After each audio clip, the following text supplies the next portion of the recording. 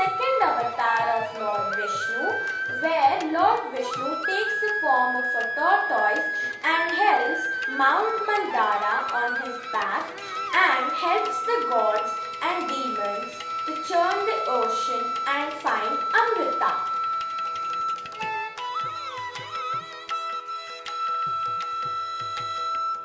Once upon a time, a rishi called Poorvashree, widely known for his anger, had gifted a garland to Lord Indra, the king of all gods. Lord Indra took the garland and placed it on an elephant's head. The elephant unknowingly crushed the garland with its feet. Rishi Durvasa was very disappointed. So, Rishi Durvasa cursed Lord Indra and the other gods that you would never get your kingdom back to yourself.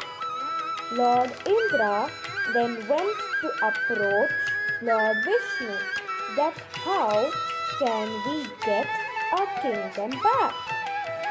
Lord Vishnu said that we have to find a nectar in the ocean. We have to tie Vasiki around Mount Mandara and churn the ocean with the help of gods and demons. When the gods and demons were churning the ocean, Mount Mandara was starting to sink.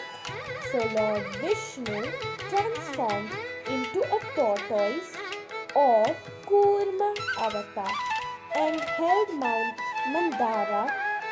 They finally found the nectar or Amrita, and Lord Indra used the Amrita to return back to his kingdom with the other gods.